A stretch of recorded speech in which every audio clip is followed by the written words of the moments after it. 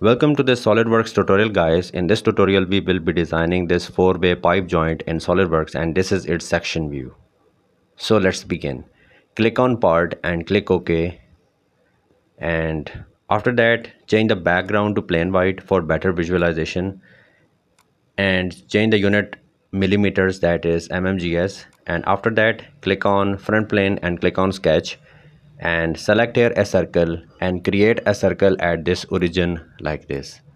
Now we need to define the diameter, so select smart dimensioning tool from here and specify the diameter for this circle as 150 millimeters. After that we need to enable the surfaces tab, so right click here and in tabs you need to select this surfaces. It will be enabled and this is the surfaces tab.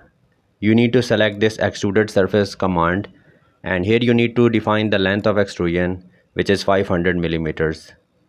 And since the extrusion is in one direction, we want in both directions, so select your mid plane and the extrusion will be on both direction for the sketch, and check this box from here. Now before moving any further, let me specify some appearance for better visualization purpose. In metal I am selecting the brass, and this polished brass is fine for this case. And now we need to select this right plane and click on sketch. We need to create a circle at the origin, so select a circle and create a circle at this origin like this. And now we need to define the diameter, which is the same 150 millimeter, so we will define it 150 millimeter. And we will do the same step. We will go to surfaces tab and select extruded surface command, and we will extrude it up to 500 millimeters and mid plane, so that the extrusion should be on both sides. And after that let me show you the section view, which is incorrect. And this is the section view, guys. Let me show you just from the top side. This is the incorrect surfaces. We need to make it correct, so let's do it. Click on top plane and click on sketch and select a line. Here we will be creating 3 lines in one direction, 2 and the third one, 1 2 3, and similarly 1 2, and this line should be equal to this one. Okay, so now we need to create some relations. So never select this midpoint while holding the control key and selecting all of these lines. So hold control key and select all of these corner lines only, not select the mid line. I'm selecting only the corner lines, and make relation equal. Okay, and now we need to define some relation. So make here a center line from this corner to this corner. Now hold control key from your keyboard, select the midpoint and this midpoint for this line, and make relation coincident. So this is now coincident to the origin point. Okay, now select smart dimensioning tool and we need to define some dimensions. So from this corner to this corner, here the length is 200 millimeter, and same for the other one as well. From this corner to this corner, this length is 200 millimeter as well.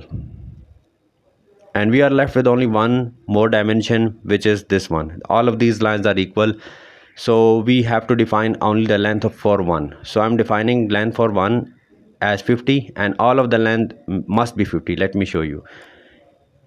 If I select any of the corner line, it should be 50 millimeter, because we have defined equal relation to all of these corner lines. Okay, so we need to go to surfaces tab and here select trim surface, and in this window we need to select this section which is appeared and this section. Although we need to select remove selection, so but before that let me just click OK. Now right click here and go to edit feature. We need to select remove selection, so that only this portion get removed. Check this box, and as you can see now this is the correct one. And now we need to select the lofted surface to connect all of these edges. So here select this edge make sure that you have select only the edge and this edge. Now we need to define some constraints. So here we have starting and ending constraints. In starting and ending constraints, we will be selecting this tangency to face. As you can see, this is now a tangent, and tangency to face for the ending condition as well, and check this box. We will be doing for all of these corners. We will be doing the lofted surface and constraint as tangency to face for the starting and ending constraints.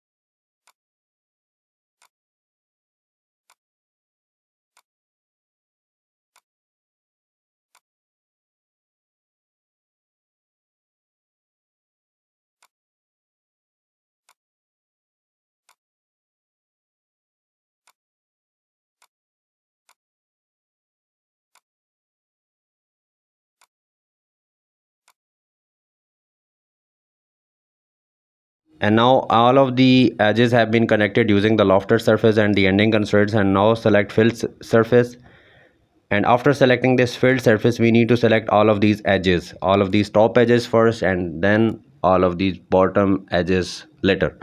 So all of these top edges first, as you can see it from here, and as we will be selecting the final one, this surface will get appear, and we need to check this box from here.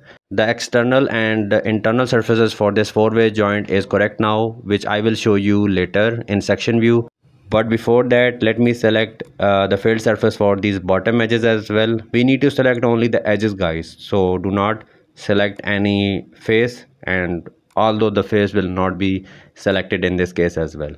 So very carefully you need to select all of these edges, as I am selecting here only the top edges, not select any bottom edge, and this surface will get appeared. You need to check this box from here, and we need to do some other things here. We need to select this knit surface to combine all of these surfaces. So select all of these surfaces, these are separate parts. We need to make this as one body, and after that you need to select this merge entities as well and check this box, and now this is one body and not the separate bodies. And now we need to thicken it, so select thicken, and here we need to define the thickness, which I am defining as 3 millimeter. And here select this body, although you can specify material mid side or inside outside, but I am selecting this one, and check this box. Now let me show you the section view.